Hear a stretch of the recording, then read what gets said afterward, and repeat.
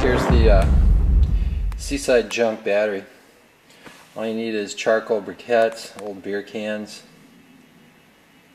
and some salt water, seawater. There's no acid in these batteries.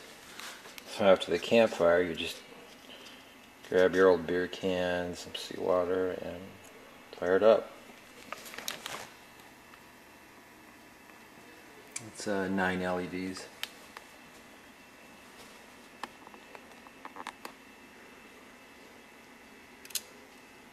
I like this because you don't have to use acid. It's just seawater.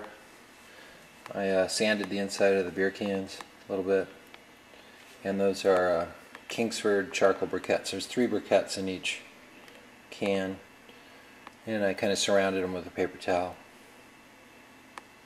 Now this battery did need to be charged. I charged it for about half hour on 12 volts.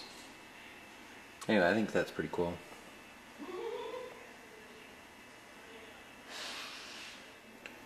This is about the resting voltage. It's just slightly above 5, so it's 5.22, 5.23, which is perfect for this little LED because it runs off 4.5.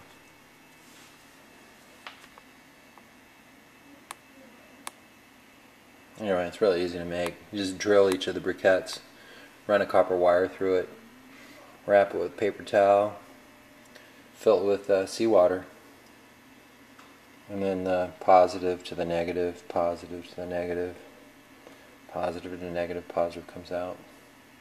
You can light an LED, a single LED easily off each of the cells.